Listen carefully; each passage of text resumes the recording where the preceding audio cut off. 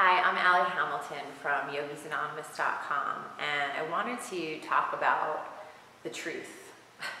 So, we have this idea about like how we're going to see the truth or look for the truth, and the thing that is really important to remember is that there's your truth, and then there are other people's truths, and you can only experience the world through your own eyes, right? And out of your own experiences. That's how you're taking in information. You're filtering information through your own lens, and sometimes the lens is foggy, sometimes it's cracked. All kinds of things can happen in our own personal histories that affect the way that we're seeing things. But because most of your time is spent, kind of dealing with yourself, right? Like, you need to eat, you need to be able to pay your rent, you hope to have an impact on the world around you. So much of your time is spent kind of thinking about like your needs and your wants. It's easy to think about the world that way too, to move through your day thinking about, all these things that are happening to you or around you. And, the truth is everybody's starring in their own story.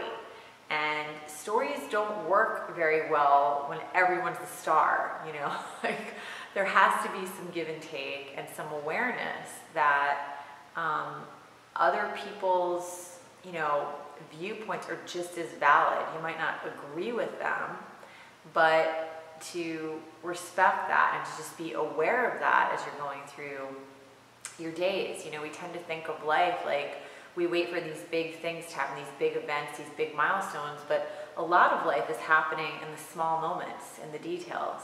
And those chances that you have to really connect with people, strangers, to have that moment of recognized humanity and, realization that, I don't know, maybe the person that you're staring at, like, cried themselves to sleep last night,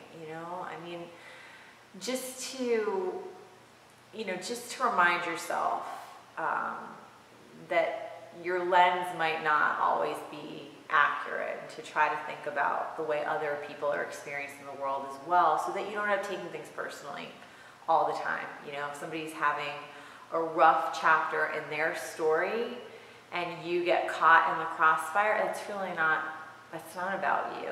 It's not directed at you. If you ever find yourself asking, are you mad at me? Like, you can't imagine what you could have done. It's probably nothing to do with you. So just kind of, a reminder that it's not all about you. It's not all about me. It's about all of us. And I think that kind of awareness can really change the shape of your day and the shape of your life. So I offer that to you, and so much love. Namaste.